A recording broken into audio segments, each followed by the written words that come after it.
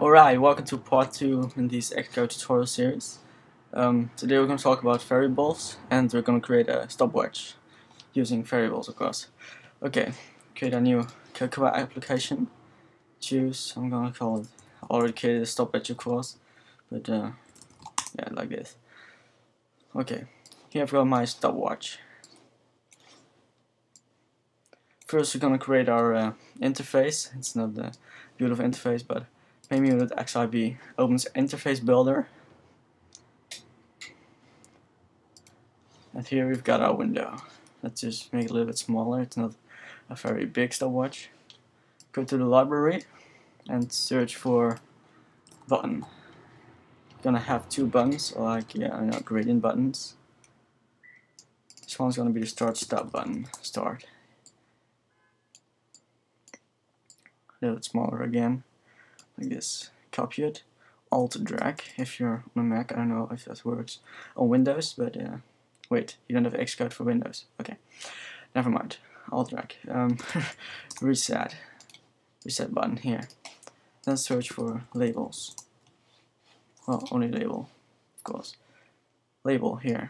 This one's just gonna be time. It's not gonna do anything. Just saying, hey, there's time underneath me. So Alt drag to copy it. And this one's actually gonna be our time. So set it to 0000 minutes and seconds. You might want to customize it a little, like creating this type. So this way, dragging it. Yeah, okay, it looks okay now. Command S to save this. Okay, now we need to connect to our script, because we're gonna script this time a lot. Well, not that a lot, but we're gonna script this time. So search for NS object. It's blue cube in leopard, but okay, go to its views, or go to tools, identity inspector. Okay, make the class stopwatch or something. Okay, then create two actions, and push reset and push start, of course. Then the outlets, we're gonna refer to the actual thing that displays our time, is the time text, and we're gonna, let's say, to our start button. I'm gonna call it reset for this case. Okay, then link everything. So drag from start to the stopwatch, push start, reset to this one, push reset. Then this one, no wait, stopwatch to this one for time text, stopwatch to the start button for reset. Command S to save it. And then we're gonna write the class files. Write class files. Stopwatch is okay with me. Yeah, we want it in the application. And we wrote our class files. Stopwatch.h, stopwatch.m. Okay, we need to set an NS object here, because that's what it's referring to. Okay, we've got our outlets, we've got our actions. So save it, go to stopwatch.m. Okay, first we need to create the variables. We're going to use 3 variables. First two are going to be seconds and minutes. Seconds equals 0. It's an integer, which means there are no numbers after the decimal sign. And minutes equals 0. Then we're going to create a boolean. Booleans can either be true or false, nothing else. So we're going to start with false, because the stopwatch isn't started when we first open the application. Then we go to push reset. When we push the reset button, we want everything to reset, of course.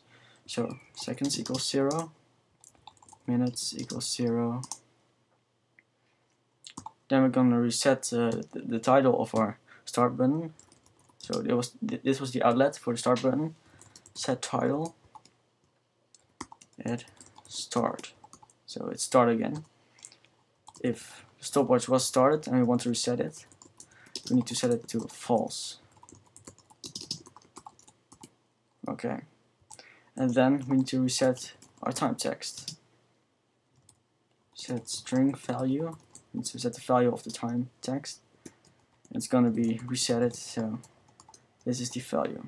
Okay, this is our push reset action. Then we need to get to the start action. When do we need to start it, when do we need to stop it? Okay, so if it's not started yet, then we need to start it. So reset, that's our start button. Set title.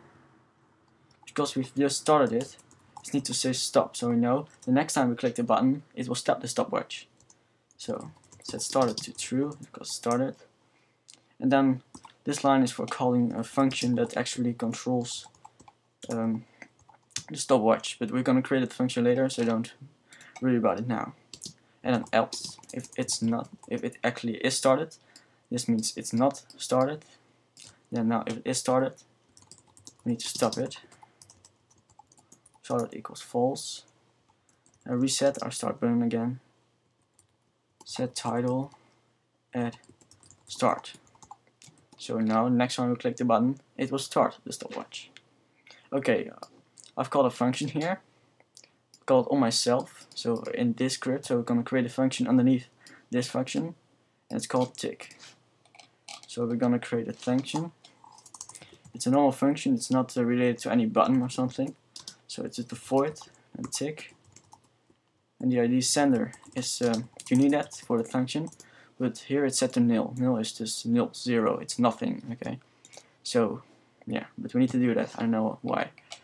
Okay, so void tick. If it is started, so this one will be activated when you click the start button. Okay. First, we're gonna create a few strings. Let's call it sec equals and a string with format.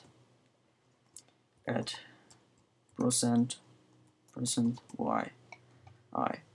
That's for integer, because seconds will be declared here after the comma.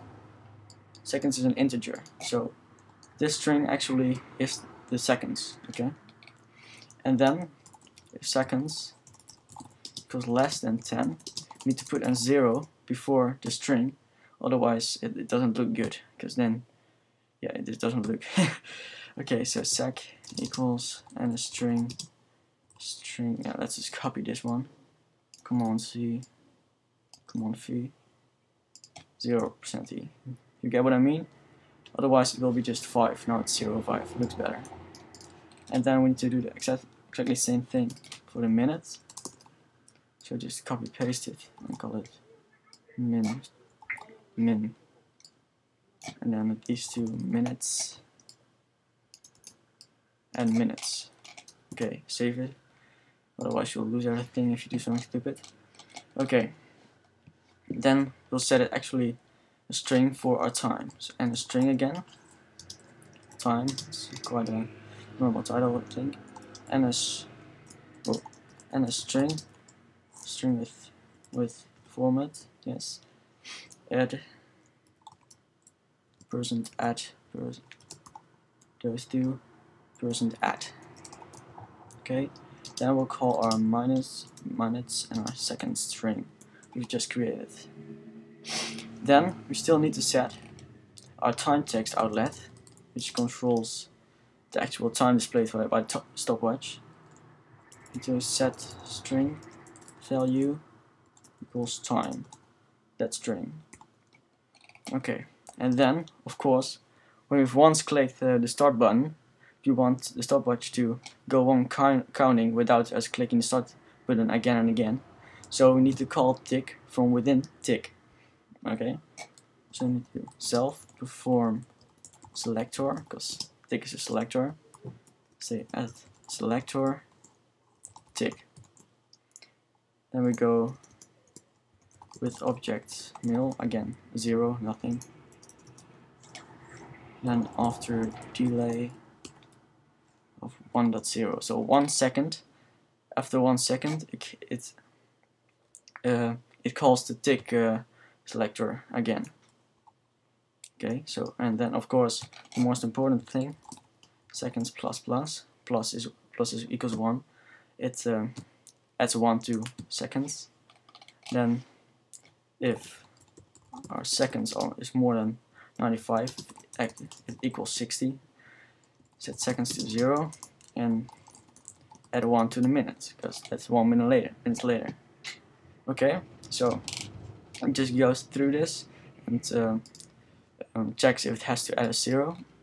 Then it creates the time string, it sets the text to the time, and after 1 second it calls this thing again, and each time it calls after 1 second, so we can just say plus equals 1. Okay, and then we count the minutes. Okay, this one should work. So build and go. Wait a few seconds.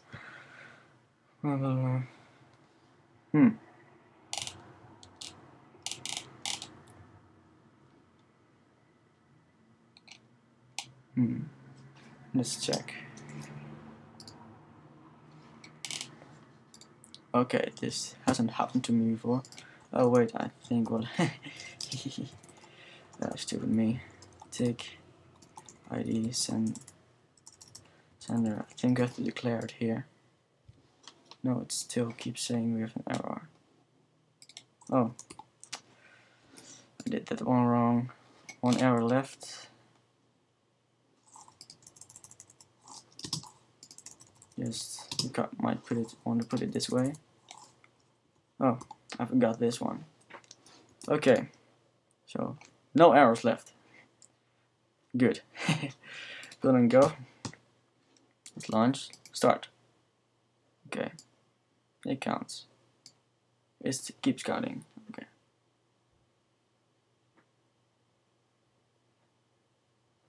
Okay, yeah. Don't need to. Ooh. One problem here. I've set seconds here. It should be minutes. Okay, build and go again. Start. A lot of bugs this time, but never mind. Reset. And you see it said to start. Now it's stop. Click stop. Okay. Reset. You have your stopwatch here. Okay. I hope you learned a few things about variables, and please leave a comment, and yeah, there's no need to subscribe really. Yeah, I don't know why. Okay, see you next time.